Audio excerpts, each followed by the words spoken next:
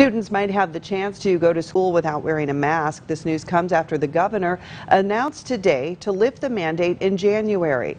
Julia Hazel joins us now with more after attending the Millcreek School Board meeting tonight. Julia. Good evening, Jill. Now, on January 17th, school officials across the state of Pennsylvania will have the option to either lift that school mask mandate or decide other health guidelines for their district. Now, for Millcreek and Erie school superintendents, they both say they're waiting on more information from the Department of Health before they can make any changes.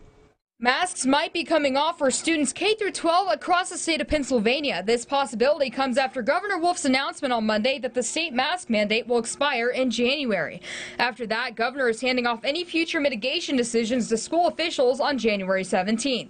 And while we acknowledge that we're looking forward to a time in the near future when we can really see the smiles on the faces of our students, our teachers and staff, we're also going to continue to follow our current health and safety plan and to look for additional guidance from the Erie County Department of Health and our county executive.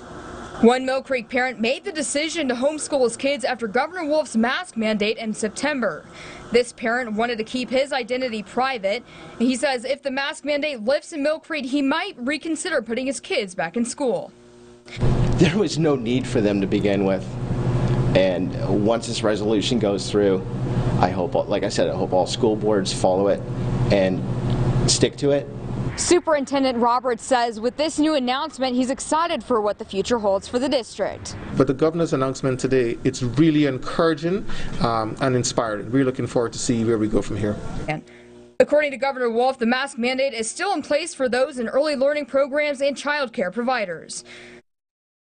According to the CDC and Governor Tom Wolf, they both mentioned that now that we have access to the pediatric vaccine, to go and consult a physician or a doctor on getting that vaccine for your family. Jill. Okay, thank you, Julia.